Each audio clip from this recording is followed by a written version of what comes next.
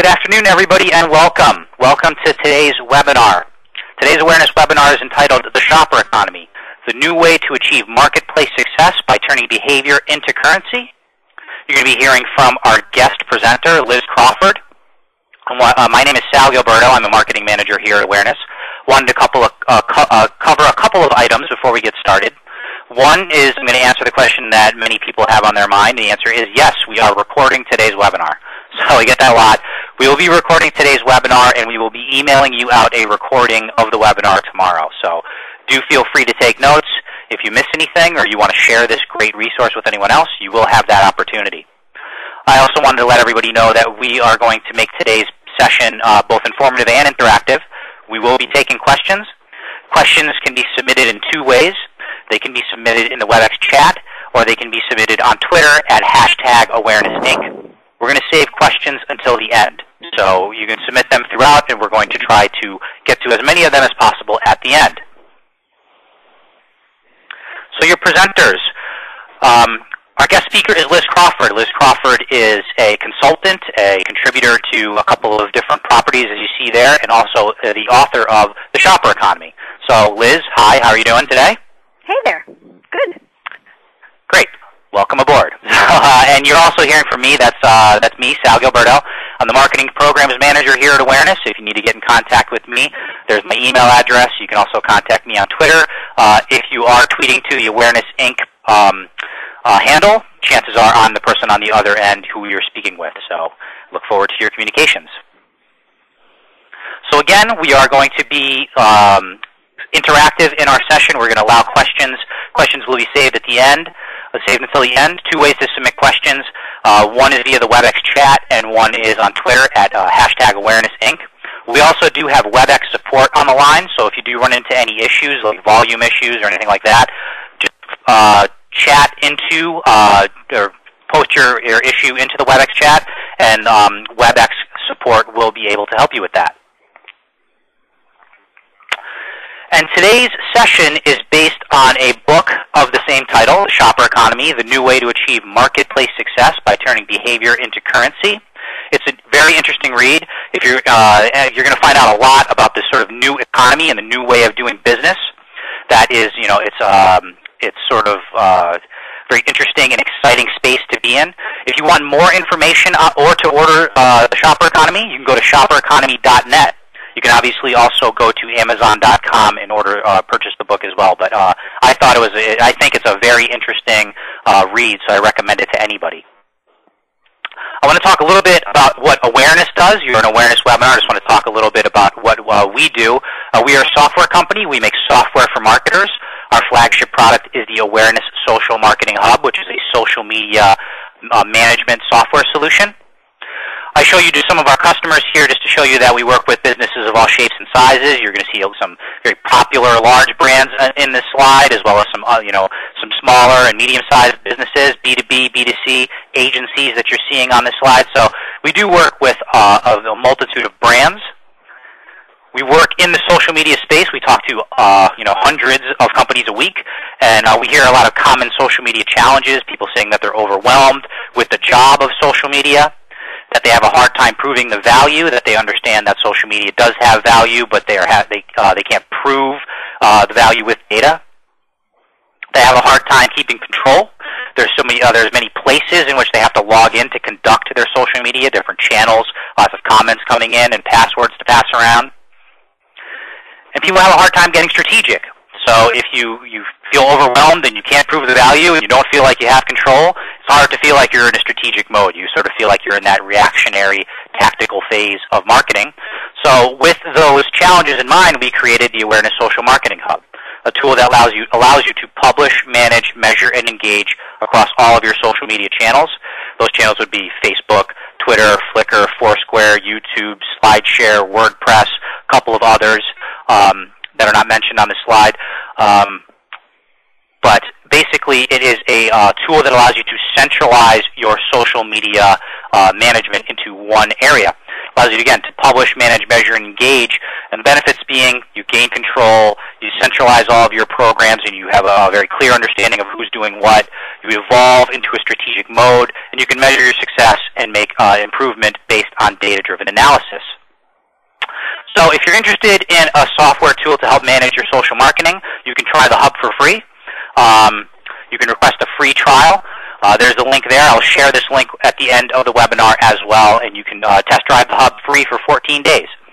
So with that, I will give the presentation over to Liz Crawford.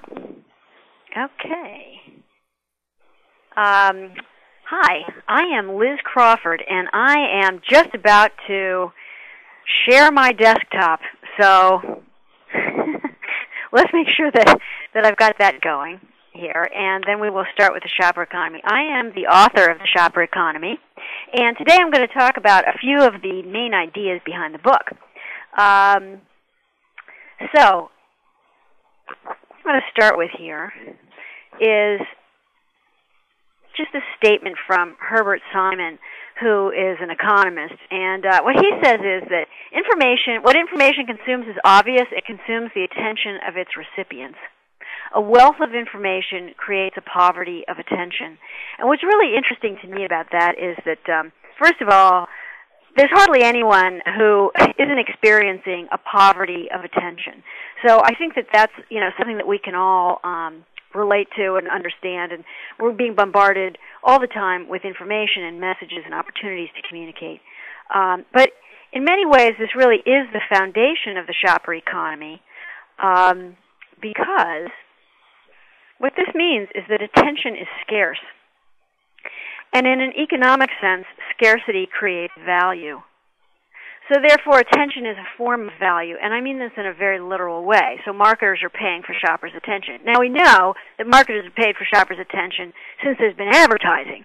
However, what I'm suggesting here is that attention is a form of shopper labor, which can be exchanged for a literal wage, and that it's a deliberate and opt-in kind of transaction between a potential buyer and a potential seller. So let me talk a little bit about attention as a form of shopper labor. Here on the left-hand side of the screen, you can see that there's a couple of telecom companies, Virgin Mobile, Telcordia, Lucent. Anyway, these three companies, they all offered a minute of free airtime for every minute that their subscribers spent watching an ad. So this is kind of interesting. It's one of the first of its kind because the smartphone acted like a platform immediately. So subscribers could go, heck yes, pay me the wage of a free minute of airtime in exchange for me paying attention.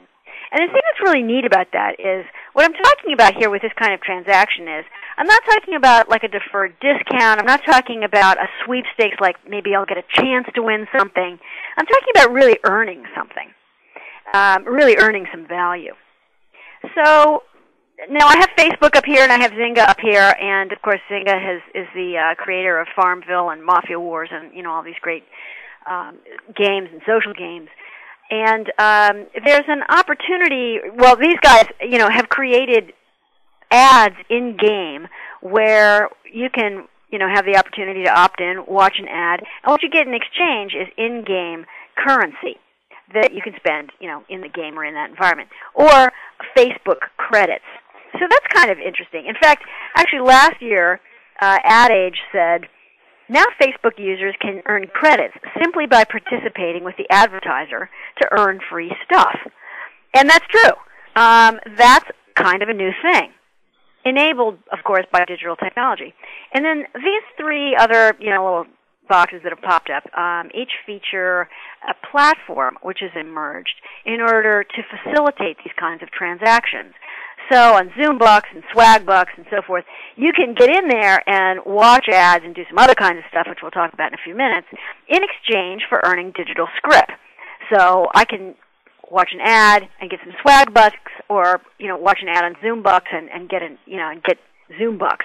And so this is all digital script.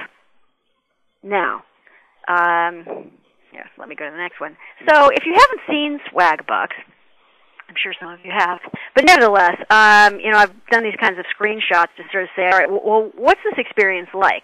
Well, shoppers will go on to Swagbucks or Zoombucks or Veralo, and they'll register themselves. And then they go about giving their labor in exchange for digital script. Here, you can watch videos or you can perform a task. Right now, we're looking at attention, so we'll be talking about watching videos. And what these folks are doing is they're earning swagbucks, which you can see on the lower left. Now, the reason I'm really saying this is a wage is because, first of all, they're not actually buying anything. So it's not like a buy-to-get kind of a program. It's a labor to get digital script. And is it a wage? Well, yeah. You can redeem your swagbucks in cash, and it will all get deposited into a PayPal account. So in this sense, yeah, it's really currency. And then here's a shot. So what does this really look like? Well, you can see that if we were all swagbuckers, we would have the opportunity to click and watch a preview of Best Friends Forever, which is a kind of a pilot sitcom. It could also be an ad. In this particular case, is actually laboring to, give some kind of feedback on this.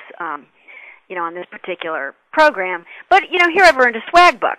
So it's kind of neat. And of course, you have the opportunity to share and tweet and so forth. But I've earned a buck. So in the traditional marketplace, the transaction looks sort of like this. You've got the buyer on the left, and she's digging around in her purse for fiat currency. That is dollars and cents. And then you've got the seller on the other side who is exchanging that for goods and services. So you've got fiat currency in exchange for goods and services. So we all know that. In the shopper economy, the transaction changes somewhat so that the shopper becomes a worker, and he or she is giving labor to a potential seller who's an employer or who's her employer. So she's actually selling shopper tasks in exchange for digital script. And then here's the script. I'm going to be calling these value transactions. The shopper economy is a kind of shadow economy. It's a new labor market for shopping tasks where brands and retailers are actually competing for the labor of shoppers. And in the book, I say that shopper currency are behaviors that create units of value which can be redeemed for goods and services. So also in the book, I bucket four main currencies: attention, and in terms of behavior, attention, participation, advocacy, and commitment. Commitment in the book I'm also calling loyalty. I kind of wish I had called it commitment. I think it's more, gets at what I mean a little bit more, so we're going to talk about that.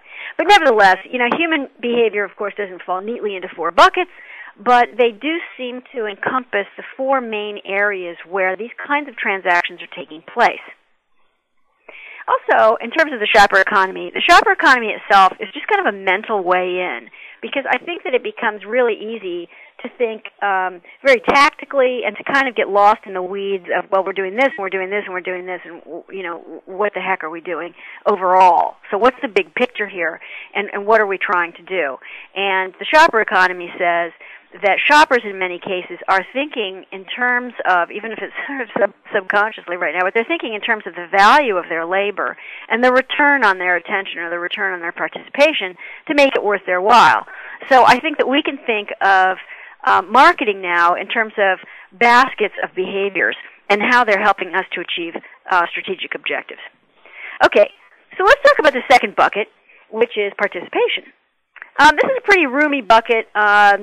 Involves all kinds of things. And the different logos that are on the screen are other kinds of platforms that facilitate participation.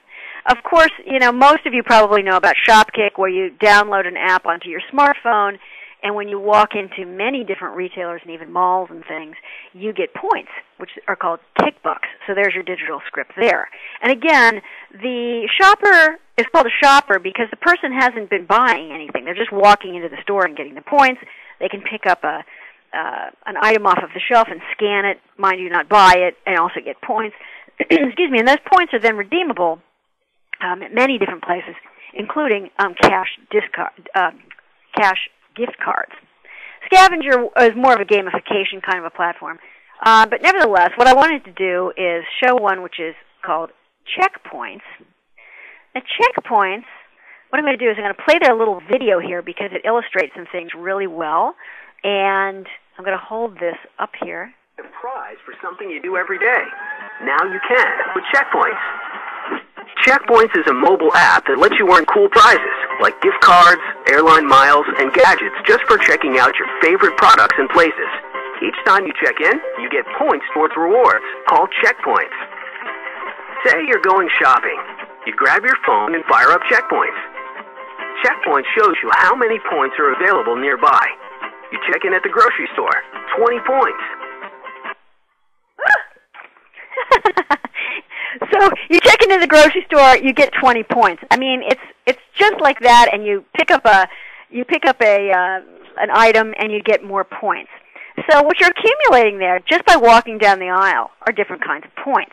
And that's true for all of these things. And Scavenger is also kind of interesting because it's a real gamification kind of a platform where people are more on kind of a treasure hunt. So the motive there is, slightly different. And here you can see that this is the Scavenger. So you can go and do different kinds of challenges. Here they have points and then they have challenges done. That's a bit different from Shopkick and Checkpoints. The challenges include things like, can you make an origami crane out of some of the wax paper that you get at the donut shop, something like that. So these are the kinds of games that you're going to be playing, or that these people are playing. And this tends to be very good for things like local retailers. Also, when it comes to participation, you can see that the platform, which is called We Reward, you can see the direct cash out there. So you've got a point balance of $715 will equal $7.15. You can cash out via PayPal. So this is really interesting because this really demonstrates that it is labor for a wage. Also with Shopkick, you can redeem at so many different places, and here they do have gift cards and so forth. And you can also get discounts, if you like, off of merchandise at different stores, different retailers, or you can donate all of it into charity. Now, those were some platforms. You can also work directly, or companies can work directly with shoppers to solicit participation by offering them digital script. For example, link your Starwood and Foursquare accounts to earn bonus Starwood points. So, there's an opportunity to exchange behavior for script. In fact, I just was staying at a Westin, which is a Starwood property, in Chicago during this past week. And the first thing that they did, as soon as I walked in at the desk, they said, would you like to forego housekeeping for a night? And in exchange, you can either get $5 to spend anywhere in the hotel, or we can give you 250 bonus star points on your account. So there it is. So they're soliciting me to, exhibit a certain kind of behavior, and in exchange for that, I get a kind of a reward, which I can then bank. Now, this little square that I have down here is from Swagbucks, and I liked it because it showed other kinds of ways of using shopper labor. So this one says, can you make a purchase or a financial transaction on this website? And then there's the website, and it says yes or no. The thing that's kind of neat about that is they're recruiting people to kind of say, hey, how do you like our website? Is it making sense? Can you make a financial transaction here? Yes or no. And so we'll pay you a little bit in order to get this kind of answer. So that's kind of neat. The next bucket, of course, is advocacy, and I'm sure that everybody on the line, because of the nature of awareness and so forth, I'm sure that you all are experts on advocacy and earned media and so forth. But advocating a brand or getting a friend to buy is really sort of the final frontier here with digital media.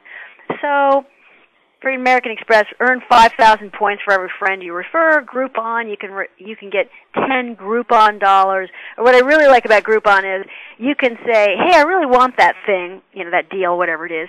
And if you want to get it, quote unquote, for free, if you recruit 3 people to buy that, you get yours for free. I think that's really neat and a real nice example of behavior for value.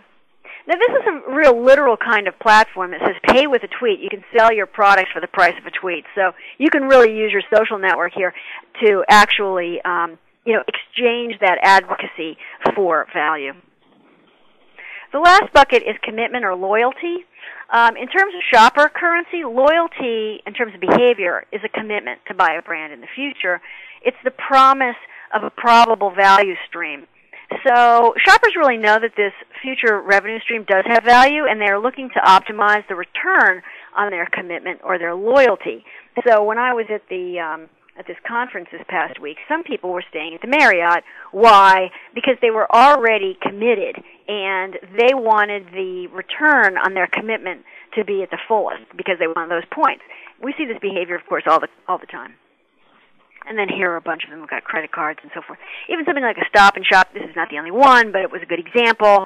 You know, if I shop at Stop and Shop, I get so many points, and those points are then redeemable at a gas pump at actually the Shell station around here in the Northeast. So I'm getting value on my gas card, and I can use those points in a few other ways as well. So I keep talking about currency. Well, how is this currency? So from the digital script perspective, digital technology can verify and record earnings.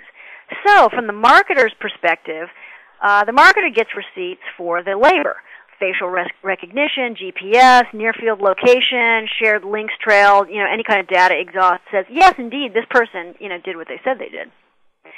On the other hand, the shopper gets an immediate acknowledgement of earnings. Ha-ha, I got the points. Great. Which brings me to the next point, which is that digital technology can store and bank value. So earnings in the form of digital script reside online and on mobile, and of course mobile is very important because we're going to be paying with mobile. So that both the shopper and the marketer have access to what is stored and banked. And then finally, the value is redeemable across channels, which is terrific. The extent to which the shoppers can use the script to buy goods and services is the extent to which it's really comparable to fiat currency, which is why I keep emphasizing this business about the ability to take a lot of these different kinds of points and push them into a PayPal account. So here's points.com. I've got two videos. This first one is points.com, and you can redeem all kinds of really neat points so that they all dump into one. Okay, here we are. Points for great products and services. Start by going to the Give and Redeem section of points.com. Next, choose the product or service you're interested in from our list of featured retailers, or click See All Retailers for the full list.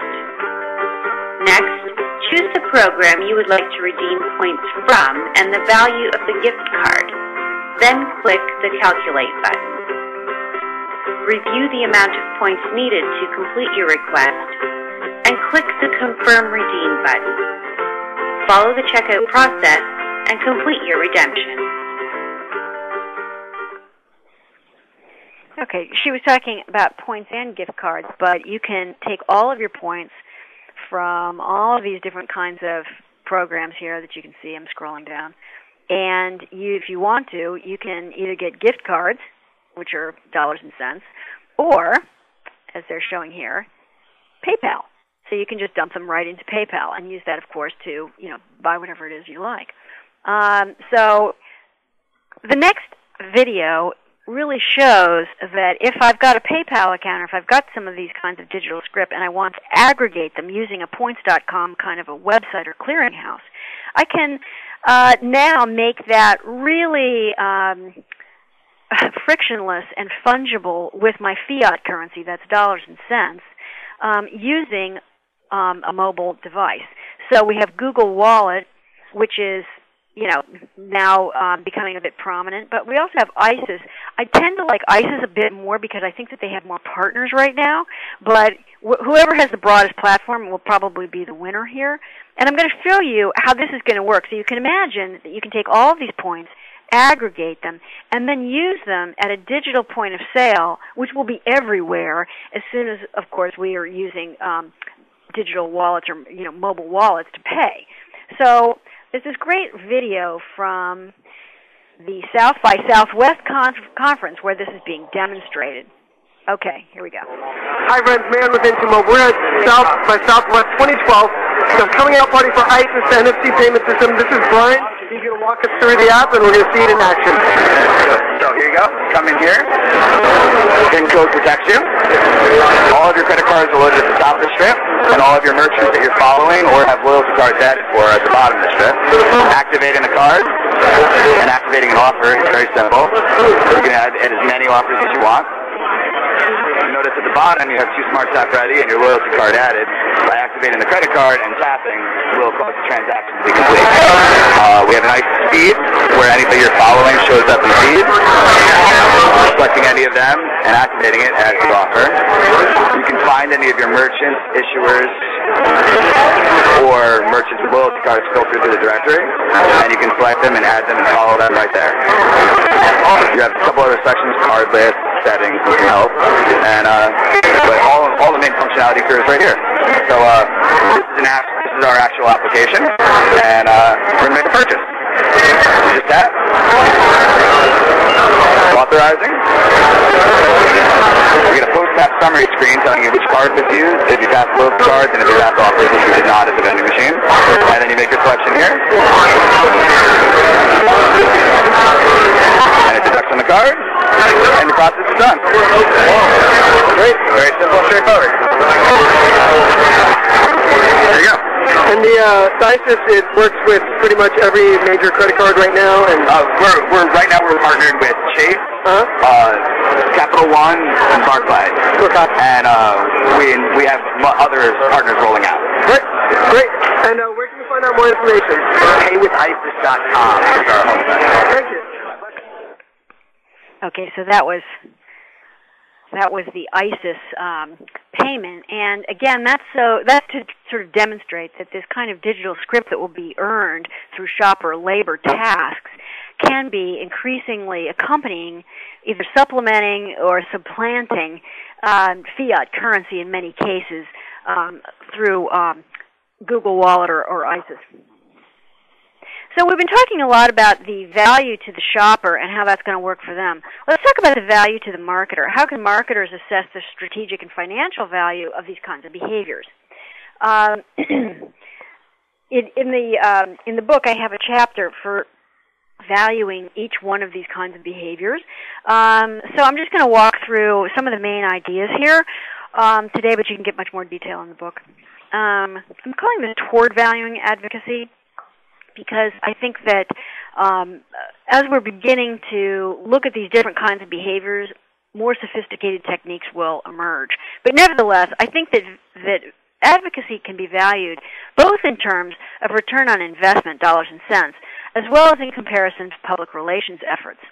And so what I've done here is taken out a strategic valuation kind of swap, if you will, on the left, where the shopper is saying, I'm giving up my time and my effort and potentially my social standing, talking now about advocacy.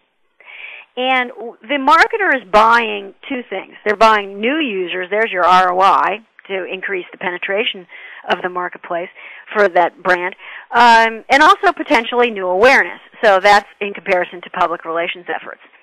So, in terms of performance, we can see that Buddy Media, for example, said the average Facebook share generates over $2 in incremental sales, and the conversion rate for Facebook share was was a little over 10%. So, I'm not saying that that's the be-all, end-all, but I am saying that these kinds of metrics will become increasingly common. We're going to see them all over the place. And also, in the book, I talk about a formula that was come up, that the Harvard Business Review people came up with, and it's really good at talking about the value of an advocate and so forth. But I'm not sure that we're going to need those kinds of equations. Instead, I think that what we're going to see are dashboards like this one. And this one also happens to be from Buddy Media, but this one happens to show a real-time dashboard of shares, reshares, and conversion, that is conversion to sale. You can break it out by product, by user, by geography. Here you can see in Texas and California, there were a lot of shares going on. And you can really look at, okay, how many conversions did I have? And you can look at your ROI directly and also in real time. Now, let's get this slide to go.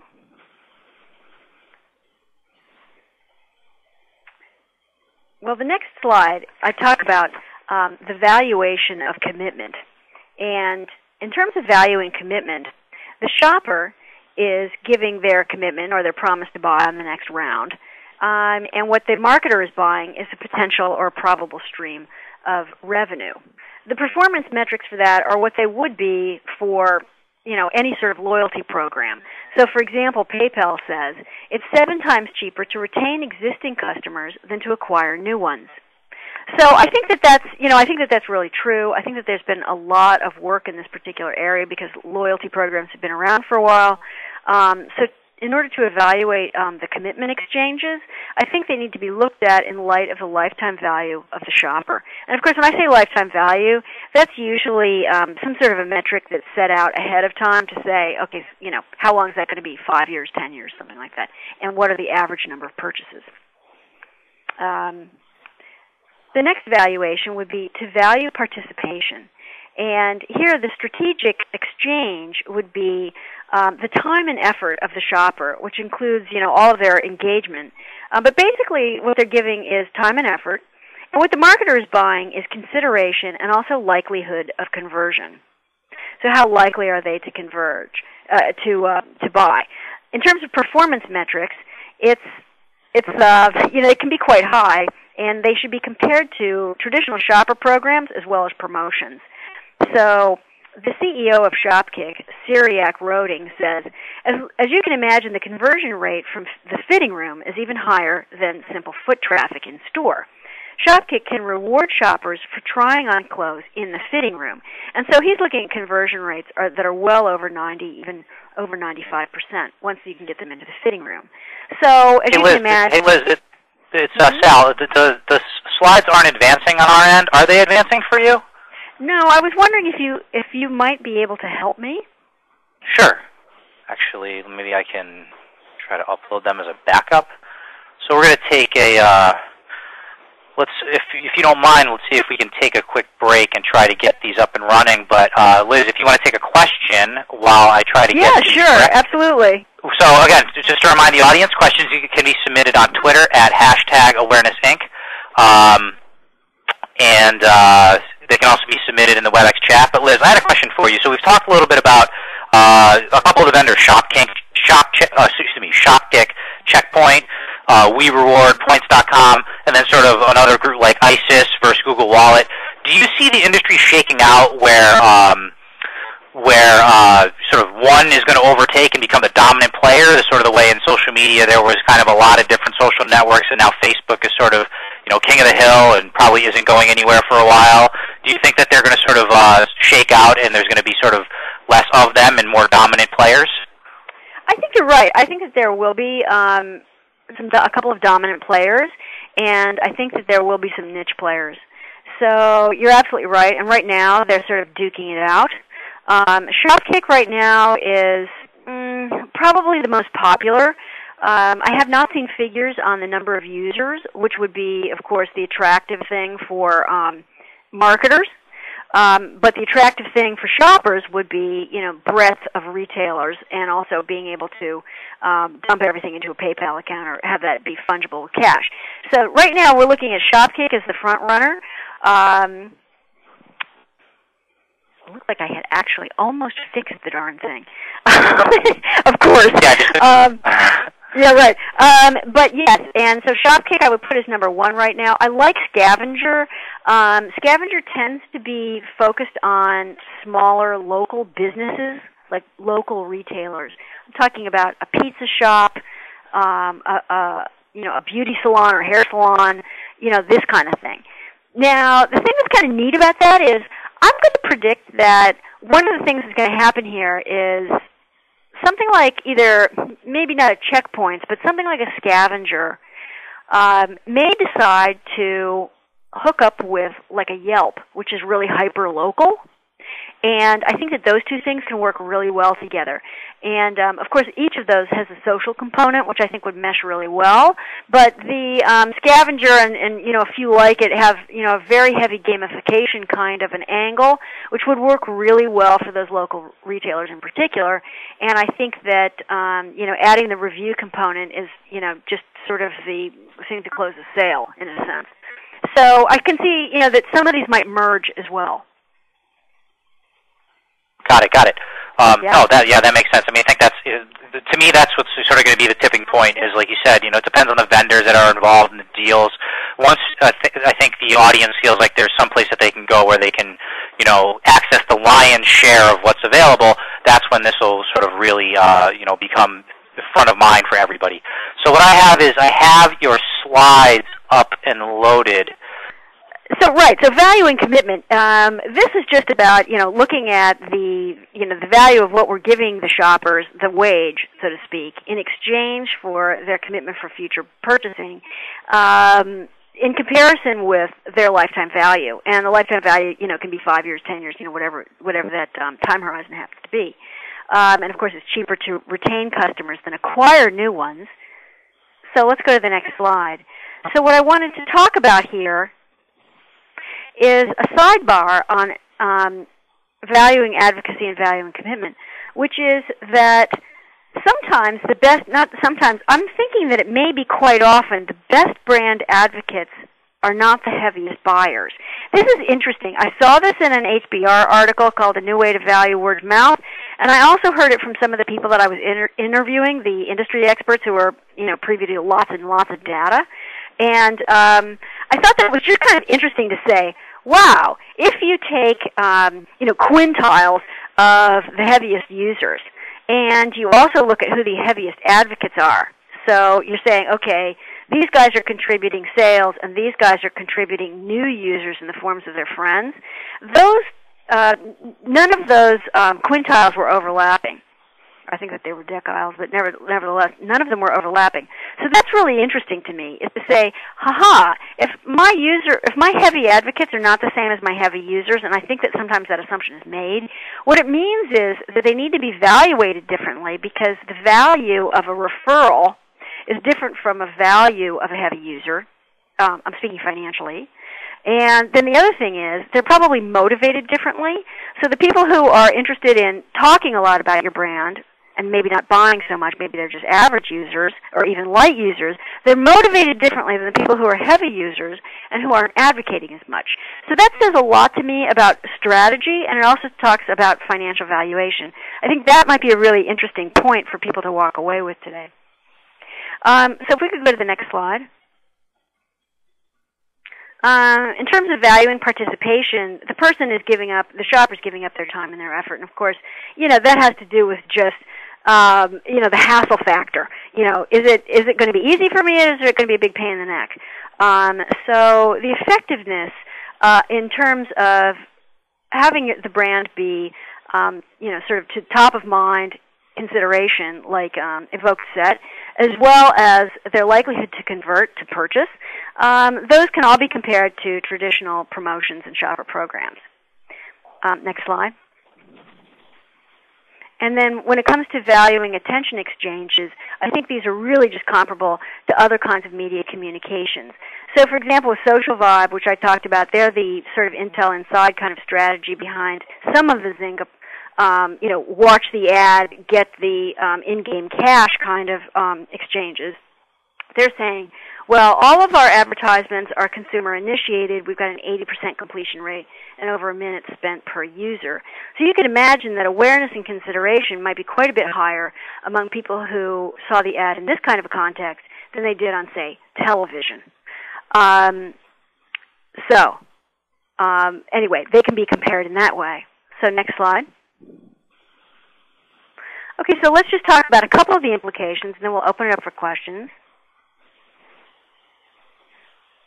The first is, of course, the shopper is the medium, and you guys know that, but also the shoppers know it.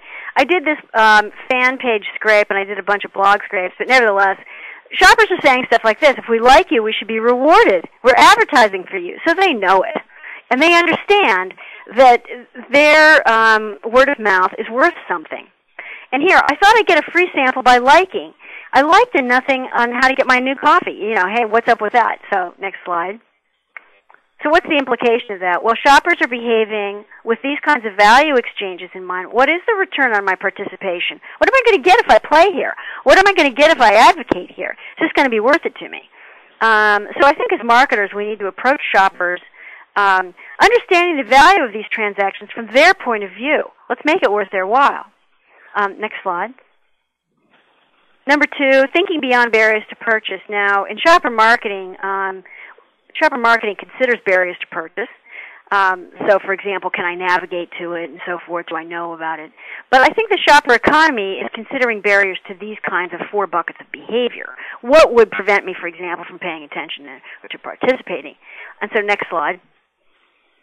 And so some of these, for example, could include if my labor is undervalued by the employer or the potential seller, then it's too much of a hassle. It's not worth it. You're not making it worth my while. Also, when it comes to advocacy, there are some social stigma products. So I might buy, for example, something that says, "Oh yeah, I've got hemorrhoid cream. I need this." Okay, I might buy it. Am I going to tell everyone in my social graph about that? I don't know. And then finally, when it comes to commitment and loyalty, those are real security issues. You have to feel safe opting in. But these are the kinds of barriers where if we can overcome these, a lot of times we'll be able to increase our user base. Next implication. Thanks. Of course, you guys all know that not all shoppers contribute equally. So, for example, Sal's social graph might be quite a bit bigger than mine. And so, therefore, we might want to reward him in a much bigger way than we reward me, or vice versa. So, grading and understanding the value of the advocacy for these different shoppers is going to become increasingly important. But I also think it will become increasingly easy with big data. So, next slide. Here, we've just talked about this. The best advocates may not be the heaviest buyers. So, with not all shoppers contributing equally, number 1, they're not all made the same. So some people will have either a bigger social net or a more influential one. But also, it depends on, are they heavier advocates or are they heavier buyers? If the shopper is a heavier potential buyer, we might want that person to participate more and spend more to get them to play the game and engage personally. If, on the other hand, they fit the profile of someone who's more likely to be a heavy advocate, we might incent them differently using their social graph. So these are the kinds of research questions that I think we'll begin to see emerge. So this is the last slide. We need to think in terms of value transactions because our shoppers are. Barriers to behavior aren't the same as barriers to purchase. We need to think about what might prevent someone from, engaging with us when constructing programs. And finally, valuing shoppers and their behavior will become more important and I believe easier as we move forward and are really beginning to mine big data and see those great dashboards beginning to emerge. So we have real-time ROI and real-time valuation of those shoppers. And that is what I have to say today. And thank you so much for advancing those slides, Sal. I really appreciate that. Sure, no problem. No problem. So, thank you for presenting. We are going to open up the question portion of our presentation. Again, questions can be submitted in the WebEx chat, or they can be submitted on Twitter at #AwarenessInc. A couple of follow-up items before we get to those questions, and we do have several already submitted that I want to get to. But again, the Awareness Social Marketing Hub is available via free trial, so you can sign up for that at this link. Also, the Shopper Economy. For more information on the book or to purchase, shoppereconomy.net. We also have a free chapter download of the Shopper Economy if you want to wet your whistle before you purchase. If you're ordering from Amazon and you don't want to wait for it to ship, that is available here and you can get started with it. I thought that was actually very interesting, and I think this, it speaks to a lot of the ways in which sort of internet marketing is going. It's going to be sort of a more complex system of purchases and rewards. Liz, just for my own question I had was just with the Dunkin' Donuts example, did they do anything when they were getting that sort of feedback where people were expecting to be rewarded because of their likes? What should they have done if they thought that perhaps, one like isn't worth one free cup of coffee or something like that? Where was that from? What were the implications of what you found? I didn't follow up to see, did Dunkin' Donuts sort of correct the situation? I just thought it was kind of neat that the shoppers really understood that their labor is worth something, and they're beginning to expect to be rewarded. But in terms of what I think that they should have done, yes, first, you have to respond to the person who's actually gotten on there, and they're already on their Facebook page. So if it's a fan page, I got to believe that somebody over at Dunkin' Donuts is looking at that fan page, and they should probably be looking at it every day. And respond directly to that person, and make sure that, whatever those links are that need to happen, or whatever it is that needs to, be easy to print out and bring to the store to redeem, is happening, or download to your, to your cell phone, or whatever the heck it is that needs to happen. It has to be corrected immediately, because we're all in this real-time kind of world where it's not only always on, but there's this kind of instant gratification kind of thing. So I think that speed is of the essence when it comes to dealing with shoppers, in the digital world. And we had a question about just, incorporating the traditional social media into this new economy, and that's probably the simplest example I can think of is, providing some good or service in exchange for a like. Is there any sort of, other good examples that you're seeing of just, basic social media, Twitter, Facebook, being incorporated into these programs? Well, sometimes there's sometimes there's sort of these plus-up things. So, for example, and Scavenger, and also, for the people who are listening, check Scavenger out. It's really neat. And also, with my book, you can download it, and if you download it using Kindle, all of the links in the book are actually live links. They should work. Some of the people I've talked to, they said it works. So in other words, when I refer to it, if you're on a Kindle or something like that, or an ebook format, you can click on it and you'll see what I mean. But even if you don't get it, just go on there and check it out. So here's what I mean. So for example, if it says, well, I can earn so many points if I go over to, that store and play this kind of game or do something. Okay, that's good. Then I can plus up and get more points if I then tweet that. And I thought that there was a really neat one by Tasty Delight, which is sort of a, low-fat kind of ice cream kind of a product. It's, it's here in the Northeast. Anyway, what was really cool about it was if you have a frequent buyer account, I think even Pinkberry has one of these, but they use a little cardboard card that you put in your wallet. But Tasty Delight said, link your Twitter account to your Tasty Delight account, and they give you a little Tasty Delight card, and when they swipe it, it tells all of your followers that you've just bought, a Tasty Delight cup or cone. And every time you do that, not only do you put up more points to get a cup or cone faster, but by telling everybody in your social graph, you actually, plus up and get more points. So I thought this was really neat and also kind of built into the system. So you didn't actually have to rely on the shopper in order to take that action.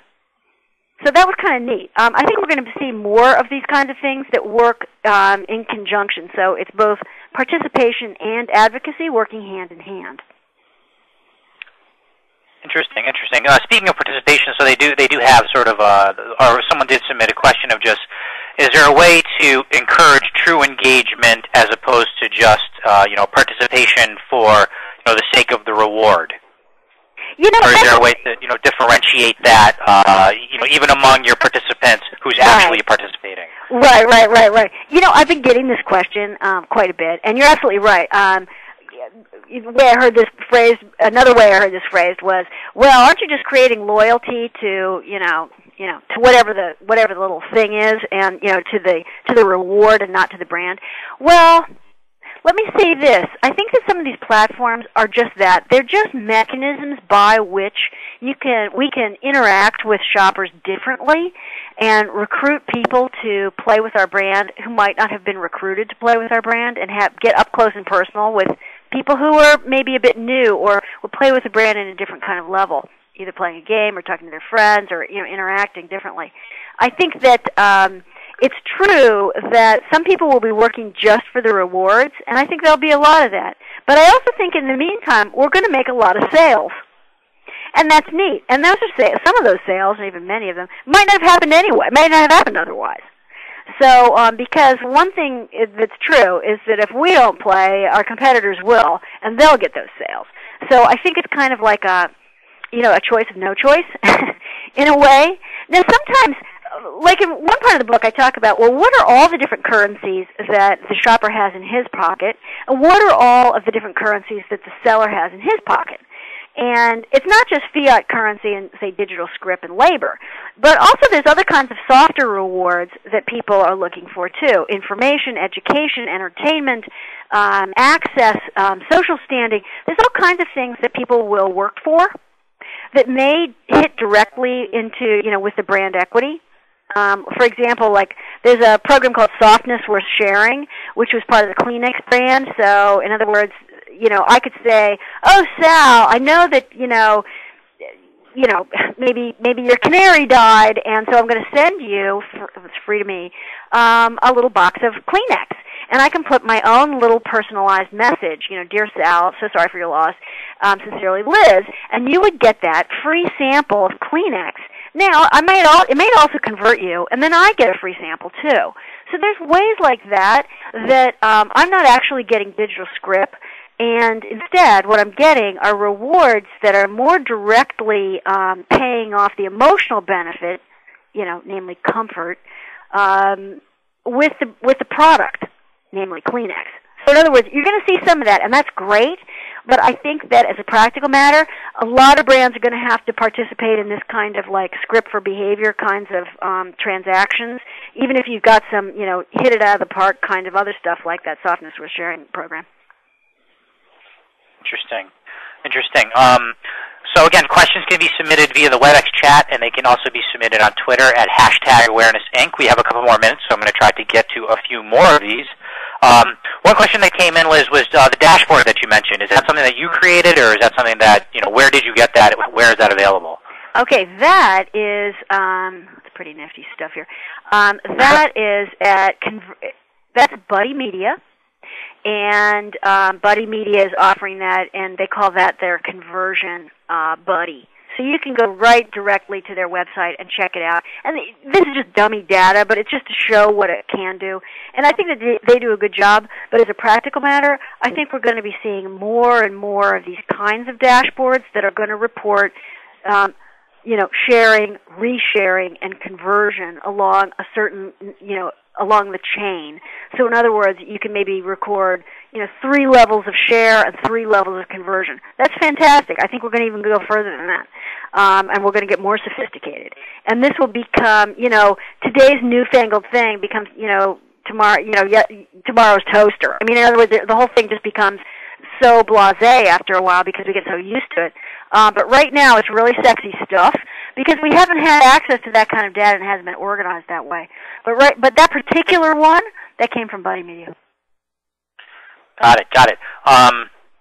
So a couple more minutes. Let's try to get as many more questions in as we can. So let me check what we have in the queue. So we did have one here. Let me see if I can find it. How can a company continually meet expectations when you're providing these rewards and scripts?